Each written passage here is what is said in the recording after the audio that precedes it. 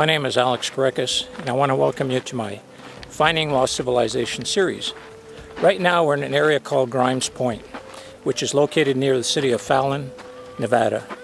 And in this area there are 150 boulders that contain over 1,000 petroglyphs. It's fantastic. Now this area looks like a high desert plain area. And in fact, 10,000 years ago, at the end of the Ice Age, when it receded and the waters flowed from the ice, this whole area was a lake bed. Okay, most of Nevada was covered with water. So at one time, this area was a lake shore to the people that lived here. And these boulders containing the petroglyphs that we're going to see were lakeshore boulders. And you'll see that they're very smooth, and they're smooth from the lapping waters of the lakes at that time. So this should be fun. Let's go out and explore Grimes Point. Well, this petroglyph boulder that we're coming across is very interesting. It could be as old as 7,000 years old. And what type of petroglyph art over here, we call it the pit and groove type style. Look at these, the pits and grooves. And on top of that, here's the squiggly line. Okay, this squiggly line is a symbol that you'll find in all petroglyph art around the world. What's interesting about this pit and groove boulder is it also has some other symbols. Look at this over here, running up over there. And on the back side of the boulder, there's some more petroglyphs. There you have some symbols right over here. Very interesting. And then a boulder next to it has another symbol coming up over here. And again, we have the squiggly line, another squiggly line over here with a zero over there.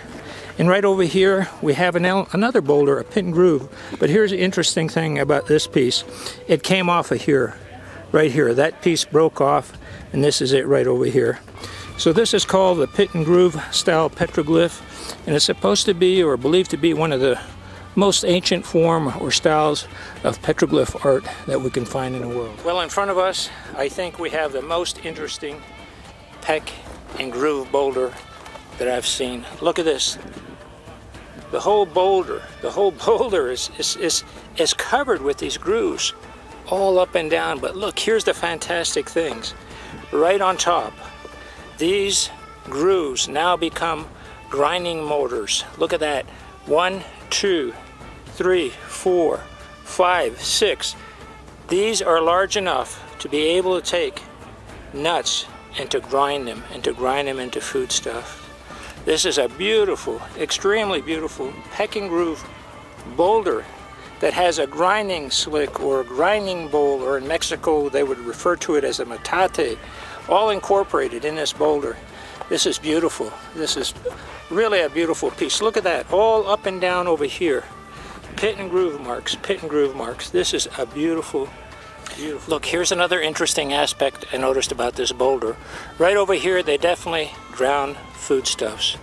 But look, it has a downward inclination. You can tell this is all smooth, and it runs down here. This could very well be a construction where items were ground. They were ground up over here, and then placed over here, and maybe with a liquid element, maybe water, brought down here into a basket where it was collected. This is incredible. But here's an interesting find I had. You have to look at these several times. Look at this right over here. We have a stick figure right here. There's the arms, there's the head, there's the legs. And look, it's a warrior, it's a man, there's the penis. So, very interesting, you know. In most of the rock art that I've noticed, they depict men, not too many women, okay? Although the fertility symbol is quite unique and it could be easily spotted. So wherever they have the fertility symbol, which refers to a woman, it's not a symbol of a full-figured woman or a stick figure of a woman. No, it's a completely different symbol.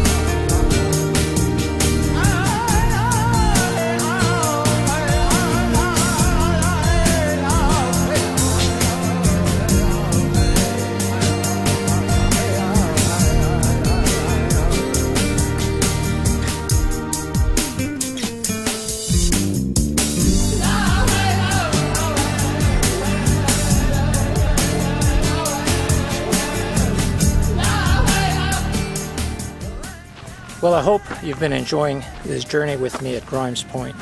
I tell you, you really have to look close. And sometimes you have to backtrack because the lighting is different. But I want to share a symbol that I found with you. That is one of my most favorite symbols. I love to find a spiral, and I found one over here. I missed it when I passed by it. But when I looked back to go back down the trail, I saw it. This is a beautiful one. So let's go take a look at it. Look at this over here. My goodness, this is a beautiful, beautiful spiral. Can you see it? There it is. In my excitement, I should be careful not to fall down. But can you imagine that? Look at that. Look at the patina. This is really, really old. Because you can see the original, this is the original rock right here. This is the original patina. And over here is where they pecked out the symbol. And look how dark the contrasts are. Very dark. So that's an indication that this symbol, that spiral is very, very, very old. And it's beautiful. It's beautiful. Let me trace it for you again. Here we go. Here's the beginning. It comes around like this. There you have it. And there it ends. That's the spiral. This symbol is one of the 5 symbols that you'll find in all rock art throughout the world. The spiral. It's omnipresent in all rock art throughout the world. Whoa, what a great find. Well, let's take a look at the rest of this boulder over here. Okay, here we have, again, some abstract symbols. And look at here, you know, the pit and groove. There's the groove. The pit and groove method is used a lot in these petroglyphs. And that's a very ancient form. The pit and groove is an ancient form.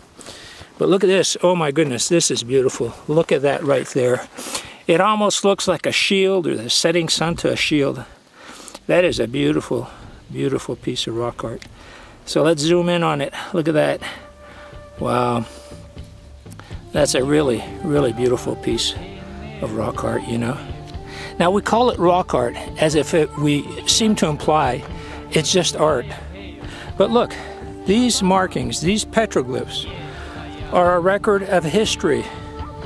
This is their equivalent to their written history. Look at this over here. This is very beautiful here. Okay, this symbol right here, this symbol right up here, could very well be a representation of an olitol. Olitols were used before the bow and arrow. And if that symbol is an olitol, it's at least 1,500 years old. That's really mind-boggling when you think about that. So, let's continue our trip.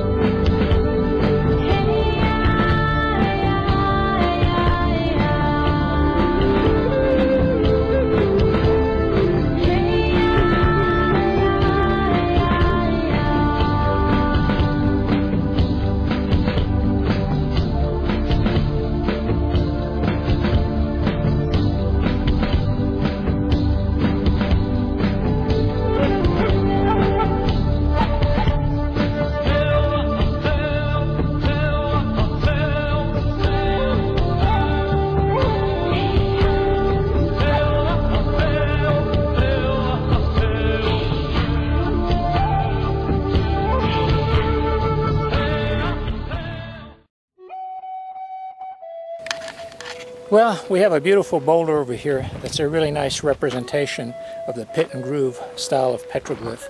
It's right over here, and what you'll see is there's a lot of symbols on it. It's really beautiful. Look at this over here.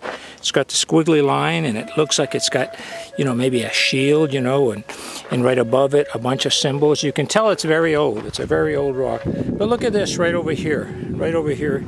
Look at this. The pit and groove petroglyph art. It's beautiful. It's all around this rock. Let me go back, step back over here, and look at that. It goes all along the spine. Look at that. Isn't that a beautiful view? So this is really, really beautiful, beautiful. So there we have, again, the pit and groove petroglyph style. Well, as I was walking this trail, I saw this boulder and I almost missed it, but I looked over and I saw this. Look at this over here. Here's a little circular pattern, and it goes all the way down. It goes all the way down in the boulder. Now, look at this over here. This is the regular color of the boulder. See the dark? Okay, there's that circular figure right here. It goes down here. But then the front face of the boulder, you can see that it's also been abraded. So I'm trying to put some kind of figure to these abstract drawings. Hard to say, but right next to it, there you have over here the squiggly line, okay? And then as you come to the top of the boulder, it has, again, some interesting symbols. Look at this over here. You have 1, 2, there's a little groove over here, and then it goes off to squiggly lines, okay? Again, squiggly line, a groove, squiggly line continues. Long line, groove, squiggly line. Very interesting. And then again over here, look at this. Kind of a circular pattern. You go down, squiggly line, and it seems like some type of head over here. There's other markings here. Again, you can see right over here, kind of a squiggly line. Very interesting petroglyph. Very old for sure. Look at this here. Beautiful too. Beautiful form of art.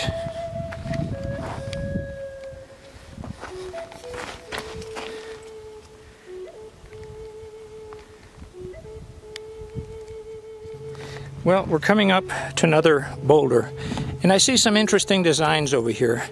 Look at this over here. To me, it almost represents perhaps a human.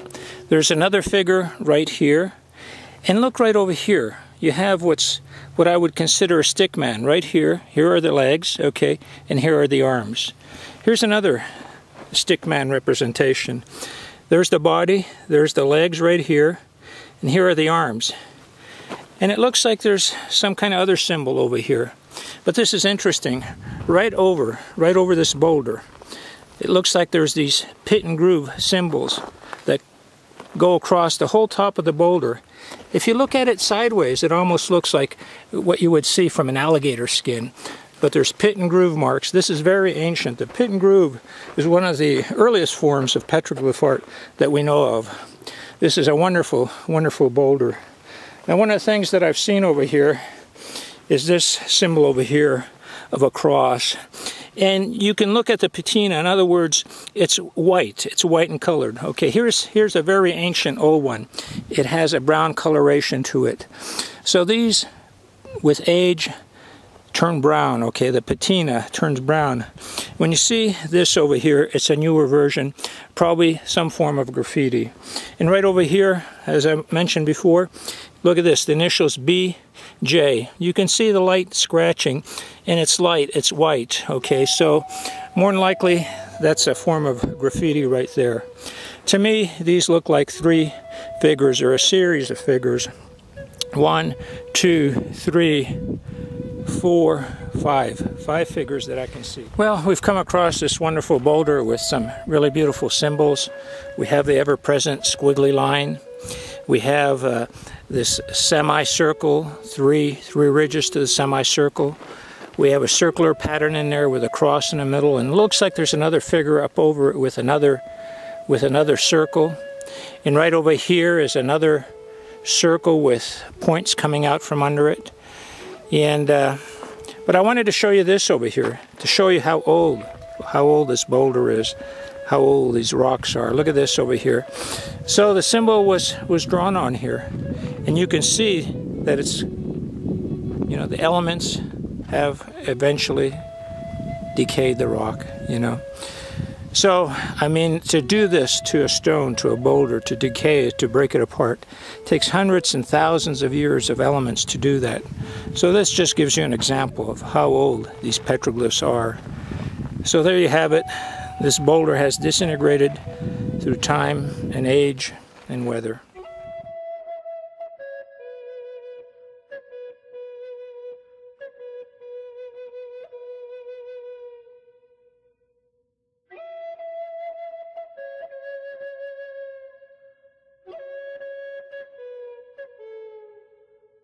Well, it's been a wonderful day at Grimes Point, and I hope you've enjoyed yourself as much as I have. Before we leave here, I want to mention that although we know that ancient people lived here as far back as 9,000 years ago, when the first settlers arrived here, they ran into a group of Indians in a place called Stillwater Marsh, which is northwest of Grimes. And the peoples there, the American Indian people there, were from the northern Paiute, I guess, tribe. And they were referred to as the two-decad people, or cattail eaters. People refer to them as cattail eaters. And what these Paiute Indians did was use all the resources of the marsh, the cattails, the reeds, and the grasses, to clothe themselves, to make their fishing boats, and to make their huts, and also to prepare their food. And that's why they were called the cattail eaters.